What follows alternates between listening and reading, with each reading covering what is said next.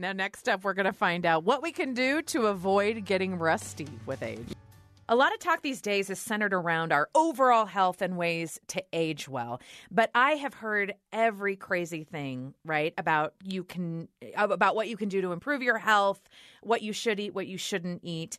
And I will tell you that now, more than ever, there are so many anti-aging products for like skin. Sure. Right. Oh, and I was talking with my girlfriend about this. What was it? Last week. And we were saying, okay, so what do we need? Is it like the cream? Is it hydration? Is it about a serum? Is it a moisturizer? Is it an ointment? And I'm being completely serious because there's so many products about that, about how do you keep your face, your neck, your hands looking young. And because when we talk about health and anti-aging products or even methods, I feel like the conversation tends to really center on the outside.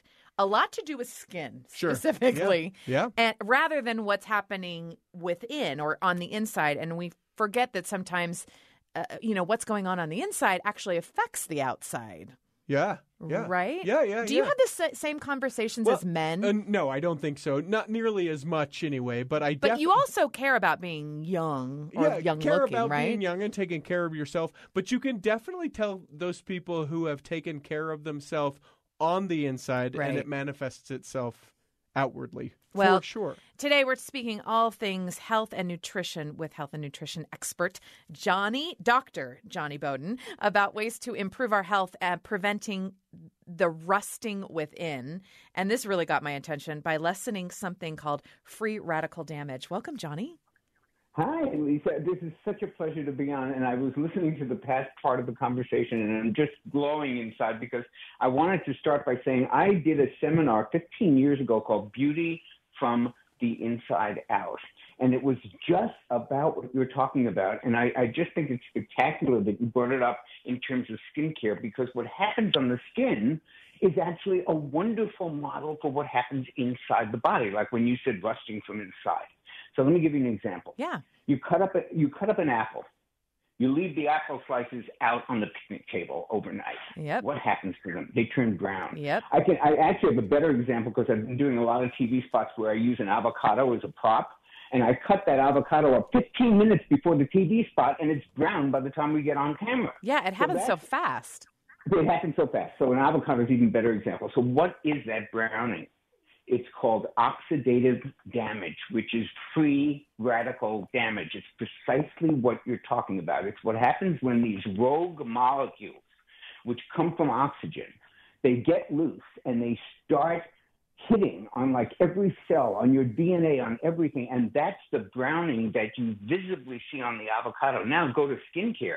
Mm-hmm. What do we see on the skin when we're exposed to too much sun? And I'm a big fan of sun, by the way. I'm not, Well, we need our vitamin D. We all know that. We need our vitamin D, and we shouldn't be phobic of the sun. But when we're in too much sun, what happens? It browns, it wrinkles, it forms these little age spots that they used to call, my grandmother used to call age spots.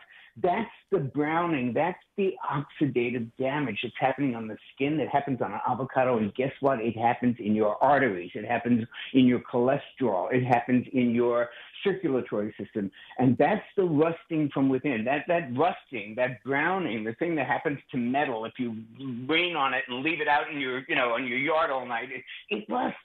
And that's what we don't want. And that's why the greatest anti-aging products, mm-hmm. whether they are put on the skin or taken orally, are basically antioxidants.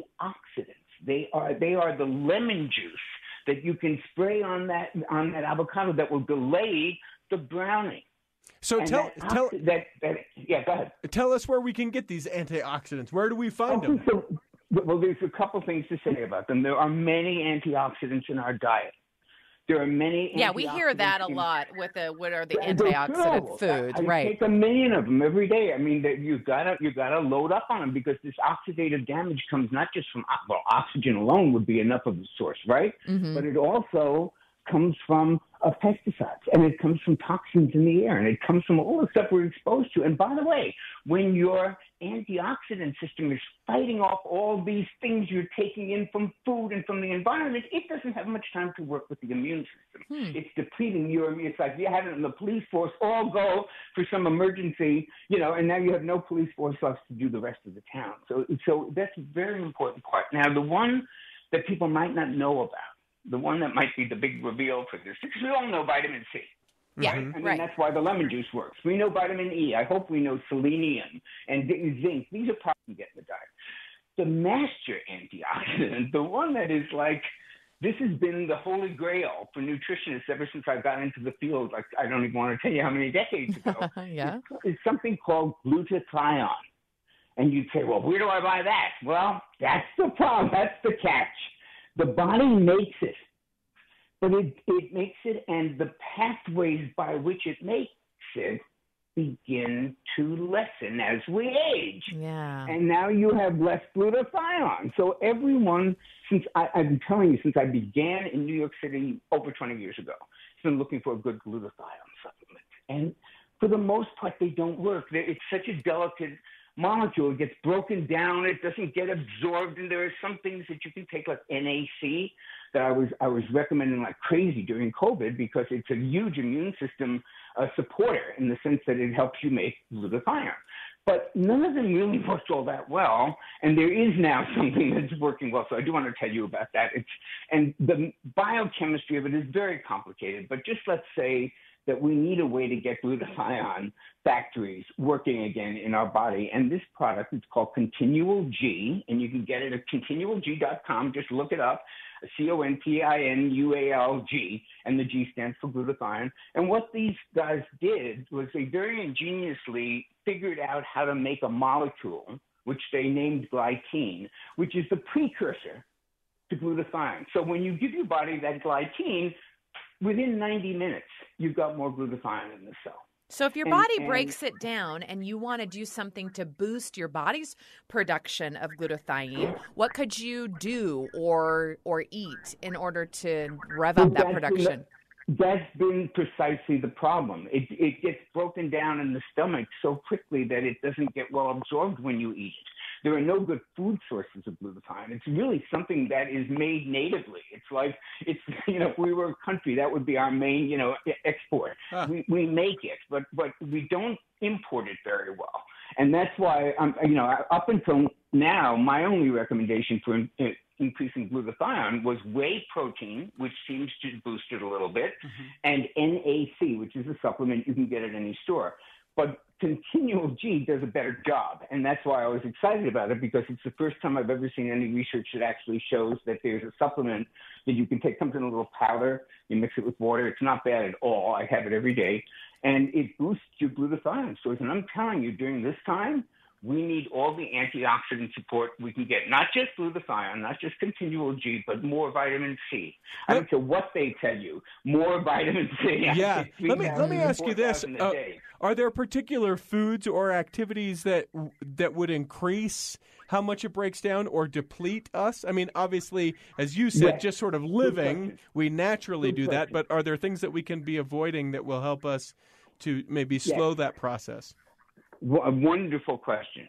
So all the exposure that we have to toxins and to pesticides and to all of those things definitely accelerate the process. Number two, and maybe even most importantly and most frighteningly, the thing that depletes our antioxidants, stress. Yeah. You want to eat up vitamin. I used to say to when the COVID thing first started out here in LA, and everybody was hunkering down and watching CNN 24 hours a day and taking 5,000 of C, I'd say to my friends, you know what? It's great that you're taking all that vitamin C, but the 24 hours a day of CNN is eating it right up. So it ain't getting where it's supposed to go and doing what it's supposed to do. The point is, stress is a huge depleter of the important vitamins. The reasons why we need even more supplementation of vitamin C and vitamin E and glutathione and all the rest of the things that we can get in there, because we need all the help we can get right now. It's an emergency. Yeah. That's great advice, and I know where people are looking for for answers, for the thing that they can trust, that it's great for you to be able to give that resource of, let's look to reduce our stress and up our vitamin C levels and really, really, really try and eliminate as best we can all of these free radicals. Now, people can find more about you, more information and tips by going to JonnyBowden.com.